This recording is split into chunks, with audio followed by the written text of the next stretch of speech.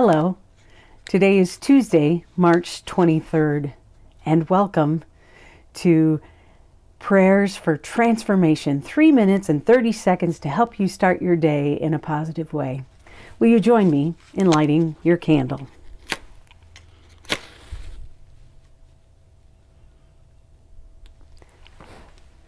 Now, will you join me in prayer?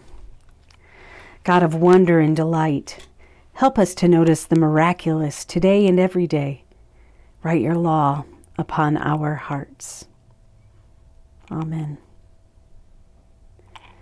So how's it going? I hope you're enjoying this journey as much as I am. I have to admit that I have indeed seen some changes. Good things are happening when I have a willingness to step into the divine Spirit of God and to step into the wonder and beauty of spiritual being. This week, we're being encouraged to take a mindfulness fast, to set aside some things or activities that create undue distraction in our lives. Distraction, not only that, but also stress. Consider right now what external stresses you have that you invite into your life. Maybe you turn on the TV first thing in the morning and catch the news.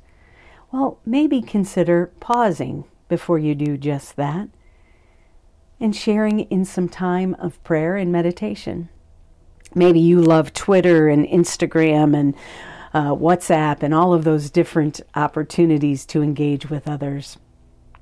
If you find that that is causing you some stress, I invite you to take a little rest from that as well. How about Facebook? Many of us engage in Facebook on a regular basis.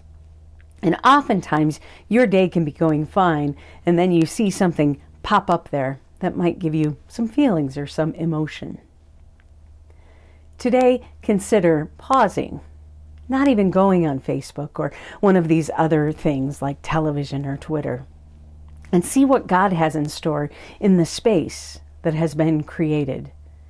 I know that God is at work in your lives. You're still here and you're sharing in this journey. God has something powerful in store for all of us. Thank you. And share in this time of mindfulness to see what God has in store beyond the TV, the Twitter, the Facebook, those things that are right in front of us. I can guarantee you, God is working. Let's listen and pay attention. Blessings on your day. I hope you have a marvelous one.